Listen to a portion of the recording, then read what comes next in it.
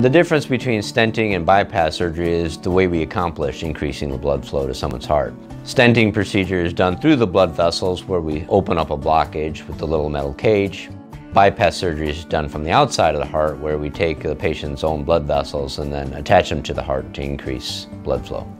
So the advantages with stenting is it's less invasive and it's a shorter procedure with generally a little bit less risk. The advantages of open heart surgery is we can address more blockages. Certain types of blockages do better with open heart surgery. Open heart surgery is tougher to recover from, but has a better long-term outcome. So younger patients that are a little bit healthier tend to go to open heart surgery for bypass. And those patients that are older and a little more frail, those tend to get shifted towards stenting.